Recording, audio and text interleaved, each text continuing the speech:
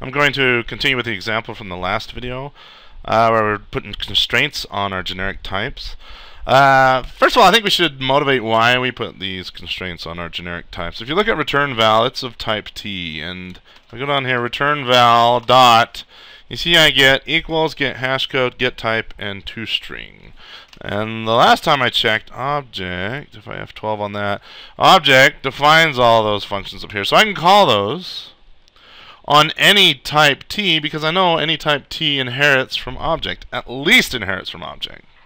Okay, now when I say type T inherits class 1, well, basically I'm saying I can call any function or do any operation that class 1 provides, because I know that T must be a class 1 or it inherits class 1. Right now class 1 doesn't do anything, so let's go down here and say void or public void foo, and we need a foo is not complete without a bar. So now when I say return val, I can also say foo and I can say bar, because within the context that T is defined, the compiler can see that T is of type class 1. So anyway, foo, execute that, return val dot bar, squigglies should go away. When IntelliSense catches up, there we go, and it compiles just fine. Build succeeded. So that's why we even have this constraint features, is that we want to do things with our generic type, and in order to do those things with our generic type, we need to constrain our type to other types. But notice the constraint here gets our generic type to be a little less generic. Okay, now I can no longer call produce A with class 1, or I can call it with class 1 and call it with class 2, but I cannot call it with class 3, as I showed in the previous video. So T cannot just be any type or any generic type. It is restricted to being a class 1. And also I'm further restricting it to have a parameterless constructor. Right? Now if you go here and you try to add a third class, let's say class 1 and class, well, you don't even get the IntelliSense help for this, class 3. So T has to be a class 1 or a class 3. Let's put a comma out there. Notice I'm not even getting the syntax coloring there, because it's illegal to define more than one class type as a restriction. The class type constraint class 3 must come before any constraints. And that's called a primary constraint, meaning the primary constraint can be a class, but it can only be one class. Now if you think about this, if I have a type, C# doesn't support multiple inheritance, which means we can inherit from multiple types. There's other languages such as C++ that do, and there's reasons they do. There's reasons why C# does not support it. But if I have a class, I don't know, fishy class, okay, and it inherits class 1, well, I cannot further come out here and say, well, it inherits class 3 as well. That's just not allowed in C#. Now you could think, well, what if fishy class inherited here, let me see how I set this up. Say class 3, we say class 3 inherits from class 1.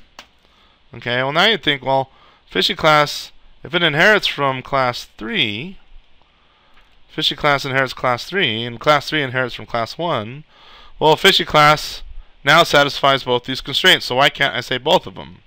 Well, it's superfluous to say both of them, because once I say class 3, then I'm also saying class 1, because class 3 inherits from class 1 now. Okay, so that's a primary constraint. I can only have one class type constraint listed out here on my generic type. Okay, but I can do several interface types. Let's get rid of that and get rid of this again. I say T can be a class 3, but it also has to implement iClonal, or let's do iConvertible and iClonable, or not iConvertible twice, iClonable, and I don't know, what other I's are there? Enumerable. Okay. Well now,